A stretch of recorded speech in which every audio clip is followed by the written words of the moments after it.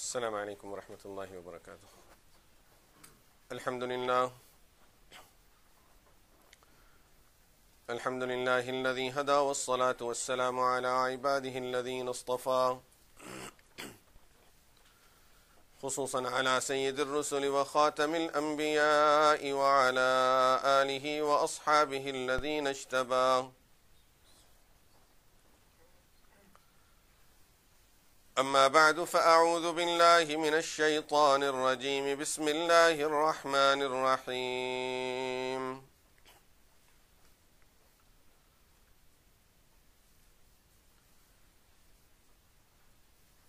والمؤمنون والمؤمنات بعضهم أولياء بعض يأمرون بالمعروف وينهون عن المنكر ويقيمون الصلاة ويؤتون الزكاة ويطيعون الله ورسوله أولئك سيرحمهم الله إن الله عزيز حكيم. وعد الله المؤمنين والمؤمنات جنات تجري من تحتها الأنهار خالدين فيها ومساكن طيبة ورضوان من الله أكبر ذلك هو الفوز العظيم. صدق الله العظيم. In these ayahs of Surah At-Tawbah, Allah subhanahu wa ta'ala tells us the importance of having true Islamic brotherhood, where we have people that would help us practice the deen of Allah subhanahu wa ta'ala.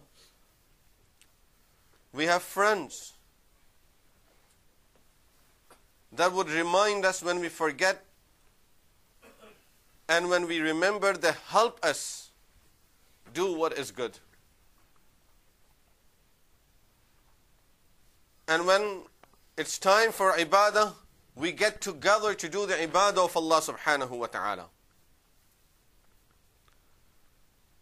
When one of us makes mistakes, commits sins, we help him to come back to the right track. This is the type of friendship that every Muslim needs. And subhanallah, sometimes the way Allah subhanahu wa ta'ala presents the message, and when we look at it from that angle, it's so amazing that you just sit and keep on thinking about it, that this is for my benefit. This is only so that I won't make mistakes. And I'm getting rewards for doing this too. Now when we look at this ayah of Quran al-Kareem of Surah At-Tawbah, وَالْمُؤْمِنُونَ وَالْمُؤْمِنَاتِ بَعْضُهُمْ أَوْلِيَاءُ بَعْضٍ. Mu'min men and mu'min women, they are the friends of each other. Men are friends of men and women are friends of women. Look at the word wilaya, that they are close friends of each other. Wilaya is also used for helpers. They are the helpers of each other. As Allah subhanahu wa ta'ala tells us in another ayah of Quran al-Kareem, that the true wilayah, the true friendship for believers has to be with those that practice the deen of Allah subhanahu wa ta'ala, so that they can help them practice this deen of Allah subhanahu wa ta'ala.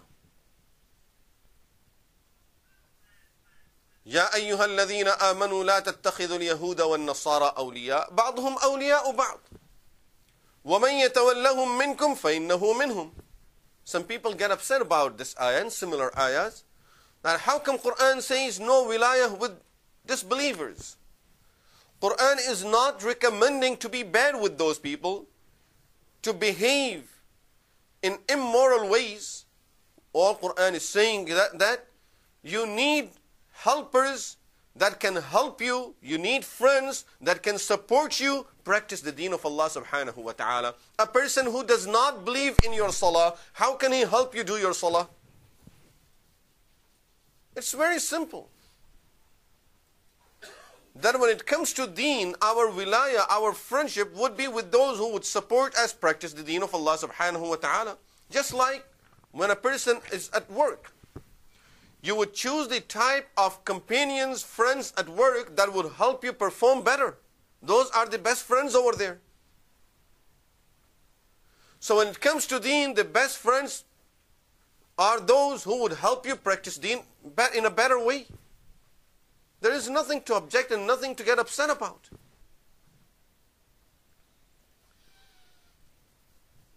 For a person who is practicing the deen of Allah subhanahu wa ta'ala, who's looking forward to be a better believer, and he finds himself every sometime he makes some mistakes.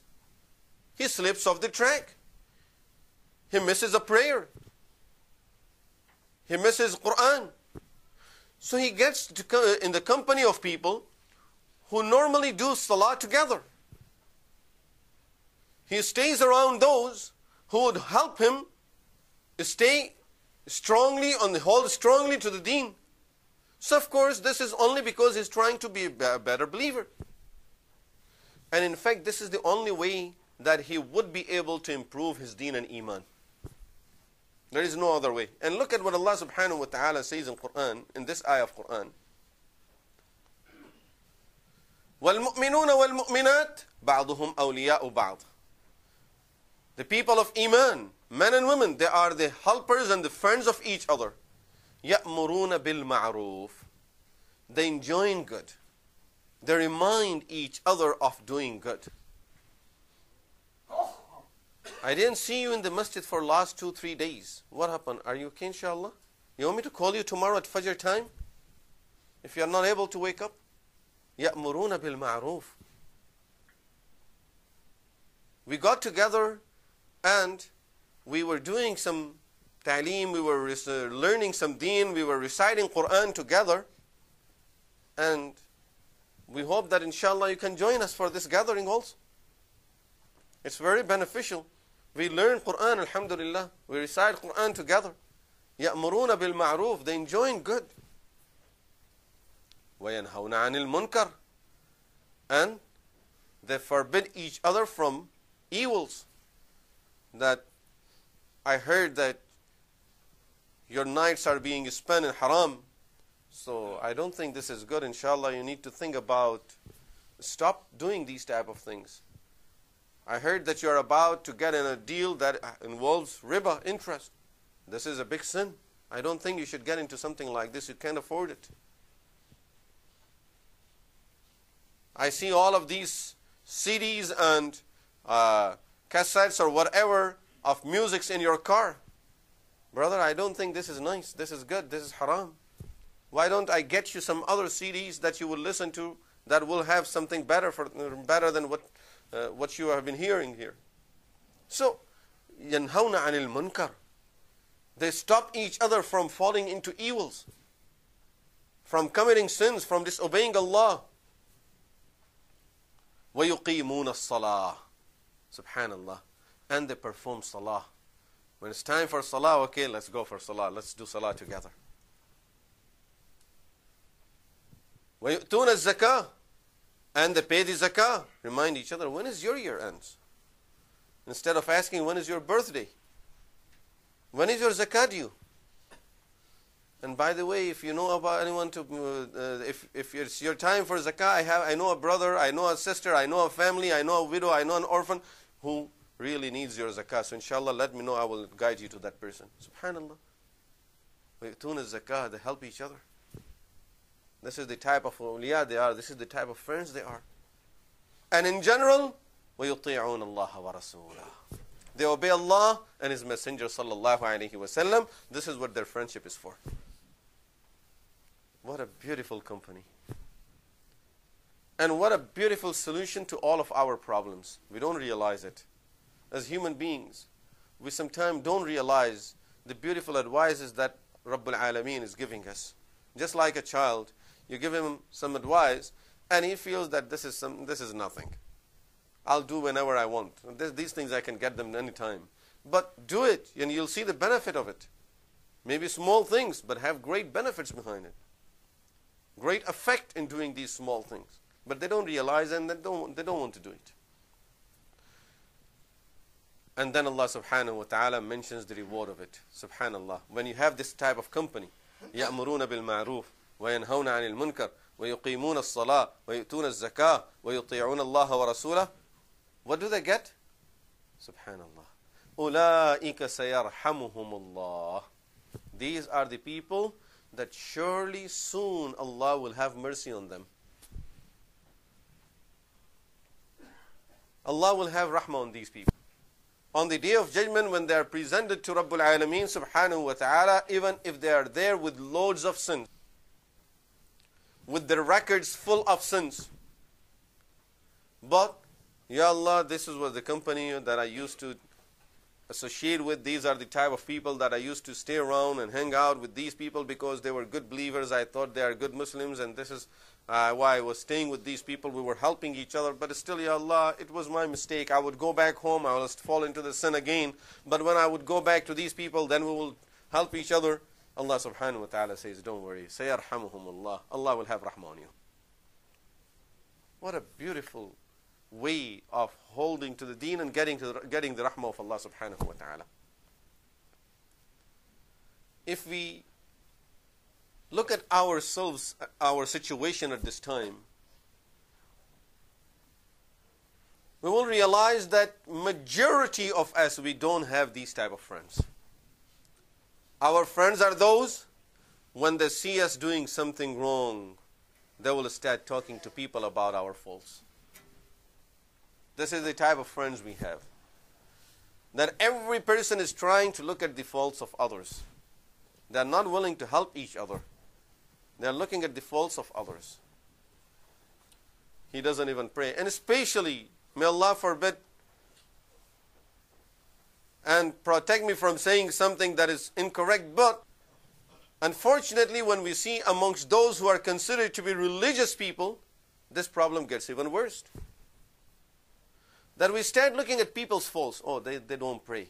So just leave them alone. Don't talk to them. These people, they listen to music. So we don't want to talk to them. These people, they commit this haram. So this is why we are not going to even say salam to them. This is totally wrong. يَأْمُرُونَ بِالْمَعْرُوفِ وَيَنْهَوْنَ عَنِ الْمُنْكَرِ is part of our deen, that we advise people. We talk to people. And when people are committing sins, disobeying Allah subhanahu wa ta'ala, they're harming no one but themselves. ظَلَمُوا أَنفُسَهُمْ. They are doing wrong to themselves.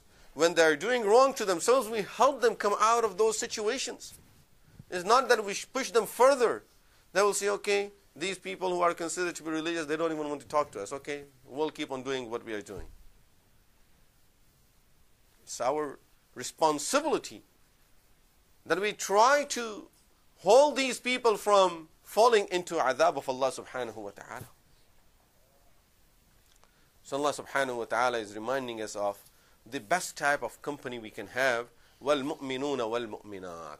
Number one, people of Iman. Number two, choose them as your friends. And then these are the qualities that we need amongst our friends, amongst the group of people that we associate with. That يَأْمُرُونَ بِالْمَعْرُوفِ. If we have friends that will okay everything that we are doing. You do haram, you commit sin, you don't do anything about related to the deen of Allah subhanahu wa ta'ala, and they don't care about you. They don't care about if you perform salah, if you recite Quran, if you follow the Sharia, if you go against the deen of Allah, wal-iyazu billah, you are committing sin openly. They don't care about you. What type of friends are they? Allah subhanahu wa ta'ala says we need the type of friends that will help us practice the deen of Allah subhanahu wa ta'ala, that will help us follow the deen of Allah subhanahu wa ta'ala, and the type of company where when we always get together for the sake of Allah subhanahu wa ta'ala.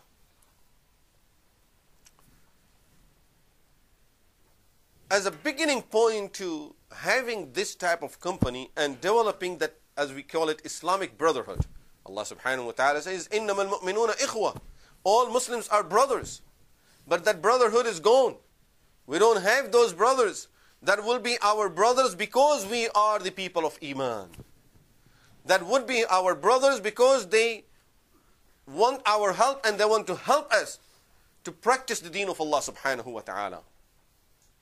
Without that type of brotherhood, it becomes impossible for a person to practice the deen properly. If we think that I'm going to just I will let everyone mind his own business, I'll mind my business, and we see what happened to us as an ummah, that everyone is falling into sins. Everyone is totally away from the deen of Allah subhanahu wa ta'ala. Our gatherings are full of sins. Even when we get together, our gatherings are full of haram. The gatherings are not for the sake of Allah. Brotherhood is not for the sake of Allah. Our love for each other is not for the sake of Allah subhanahu wa ta'ala, for personal things. Everything, whatever we are doing, when we smile to others, when we call others, when we invite others, when we participate in other people's functions, it's all just formalities and it's just for worldly benefit. It's not for the sake of Allah. That Islamic Brotherhood, the concept of Islamic Brotherhood is totally gone. If it is for the sake of Allah, it has to be solely and only because this person is a believer. It's not because if I don't attend his janazah, his relatives will mind it. No, I see a janazah of a person where there are only 4 people to carry the janazah, 3 people to carry janazah. Okay, let me join this janazah because they would really appreciate someone to be with them and they will need someone to be with them. So only because this person believes in Allah and in Rasulullah sallallahu alaihi wasallam, he was a mu'min. As a beginning point to this, Rasulullah sallallahu alaihi wasallam tells us how to develop that brotherhood. Rasulullah sallallahu alaihi wasallam says you need to do 6 things to develop the Islamic Brotherhood, and then it will go further, and it can increase to the limit where Allah subhanahu wa ta'ala says in Quran, and Rasulullah sallallahu alaihi wasallam tells us in the hadith that those who would have their brotherhood for the sake of Allah and only for the sake of Allah, they get together only for that, and when they are separated, they're separated because of that. Rasulullah sallallahu alaihi wasallam says on the day of judgment, they will be under the arsh of Rabbul Alameen subhanahu wa ta'ala.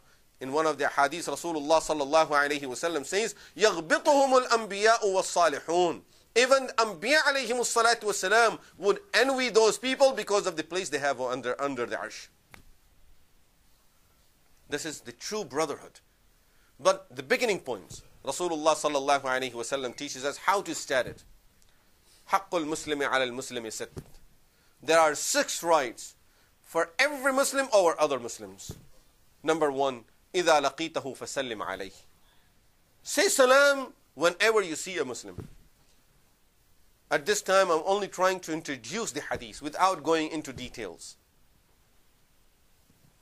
Whenever we see a Muslim, we need to say salam to this person because this person is a Muslim. Not because I know the person, not because he helped me once, not because he is a friend of my father. No, إِذَا لَقِيتَهُ فَسَلِّمْ عَلَيْهِ. Say salam just because he is a believer, he is a mu'min. Rasulullah sallallahu alayhi wa sallam said, إِنَّ مِنَ الشَّرَاطِ السَّاعَةِ أَن يَكُونَ السَّلَامُ بِالْمَعْرِفَةِ.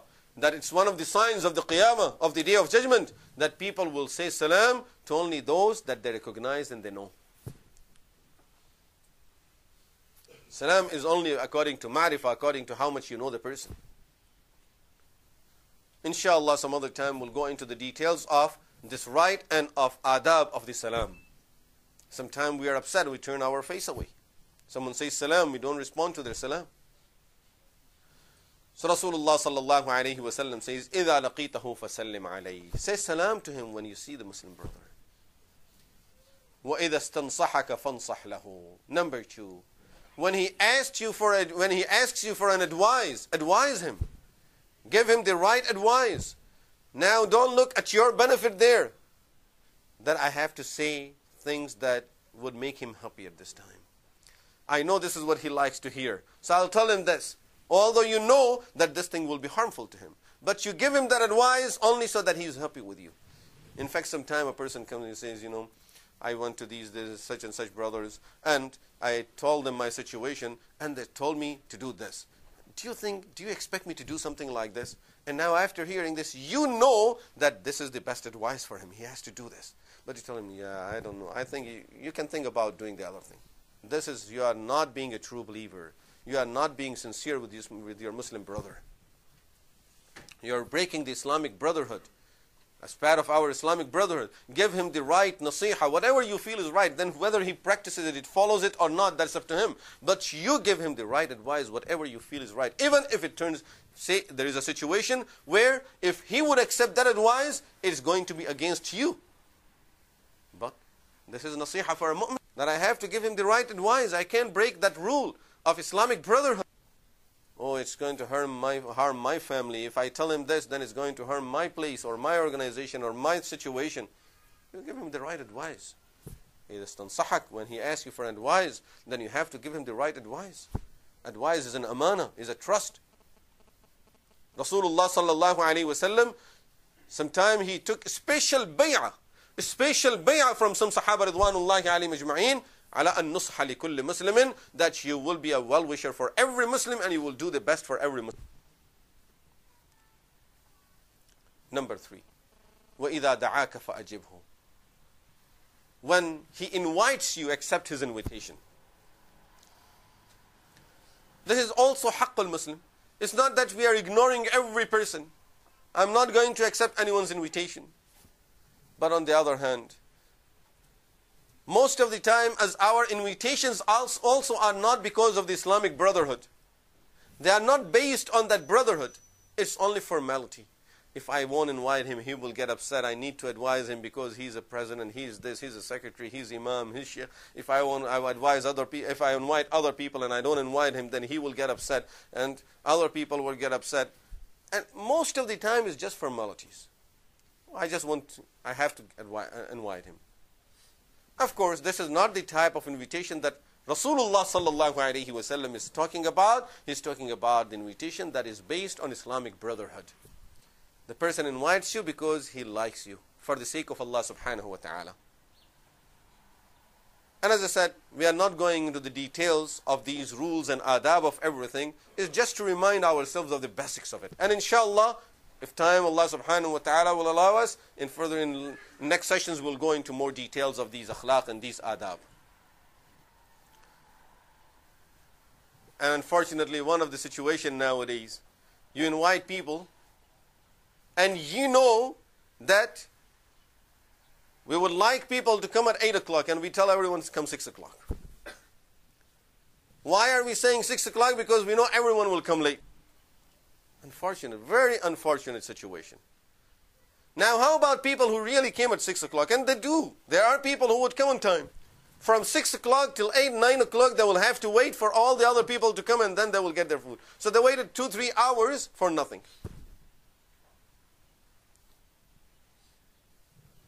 And most of when we are inviting others, it takes 5-6 hours.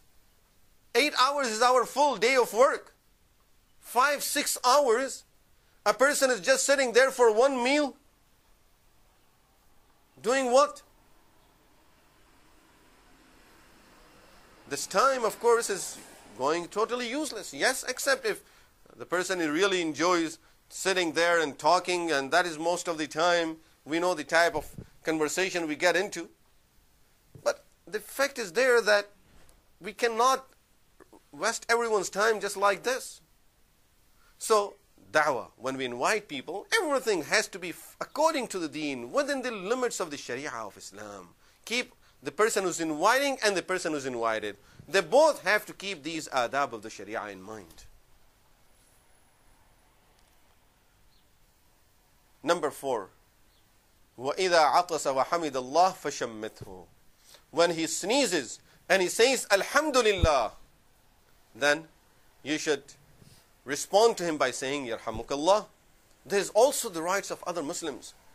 Most of us are ashamed to say Alhamdulillah. Believe me, people are ashamed to say Alhamdulillah. And when someone says Alhamdulillah, the others, even family members, brothers and sisters sitting together, no one wants to say Yarhamukallah. They are shy to say Yarhamukallah. And many times, in our gatherings, there's only Muslims around, and the person will say, excuse me. For what? SubhanAllah. Allah subhanahu wa ta'ala says, thank me. And we are asking people to forgive you, excuse me. Number five. وَإِذَا مَرِضَ فَعُدْهُ. When he gets sick, visit him. And then there are adab of the iyada. Why do we visit the person? What's the benefit of visiting the person? What should we say to the person? What type of dua should we make for this person when we are visiting the person? And number 6, وَإِذَا مَاتَ فَاتَّبِعْ جَنَازَتَهُ. And when he dies, then follow his janazah, go with his janazah, go with his burial. When a person dies, of course, that is the time when he really needs people to come and make dua for him. That is the real time when this person needs our du'as and our prayers. And if that brotherhood, if Islamic Brotherhood was there, people would go, will make dua for him. If this person had no Islamic, known as Muslim brothers, Islamic Brotherhood was not there, and we know it. When that Islamic Brotherhood is not there, then even those friends that would come to janazah, they don't even know how to perform Salatul Janazah. Most of the people that will attend the janazah, they don't know how to do the janazah. And the people who are coming to the graveyard, just after burial, during burial, they're talking about their own businesses, about their own dunya. No one is with sincerity is making dua for this person. No one cares about this person's punishment or adhab, anything he goes through, who cares? No one even knows what to recite at this time, what to do at this time, so that this person's questioning will become easy for him. Because we never had those type of friends in our lives. All our friends were those that we will watch movies together, we will smoke together, we will go outing together, and that's all that we were doing together. Other than that, we don't know each other. So Rasulullah sallallahu alayhi wasallam is giving us these steps. Take these 6 steps in your life, where you have these type of friends, by which you start developing the Muslim brotherhood. Al-mu'minuna wal-mu'minatu ba'duhum awliya'u ba'd. Now again, look at this beautiful ayah. Mu'mins, men and women, they are the friends and the helpers of each other. يَأْمُرُونَ بِالْمَعْرُوفِ. They enjoin good. They always remind each other of doing good. وَيَنْهَوْنَ عَنِ الْمُنْكَرِ. And they prevent each other from doing evils and sinning and disobeying Allah subhanahu wa ta'ala. وَيُقِيمُونَ الصَّلَاةِ. They together establish salah. وَيُؤْتُونَ الزَّكَاةِ. And they pay zakah. And they help each other paying zakah and help put our zakah in the right places. وَيُطِيعُونَ اللَّهَ وَرَسُولَهُ. And their friendship is because they obey Allah and His Messenger sallallahu alayhi wa sallam. أُولَٰئِكَ سَيَرْحَمُهُمُ اللَّهُ. These are the people that soon Allah will have mercy on all of them. May Allah make all of us amongst those people that will have the rahmah and the mercy of Allah subhanahu wa ta'ala. أقول قولي هذا وأستغفر الله لي ولكم ولسائر المسلمين والمسلمات وآخر دعوانا أن الحمد لله رب العالمين.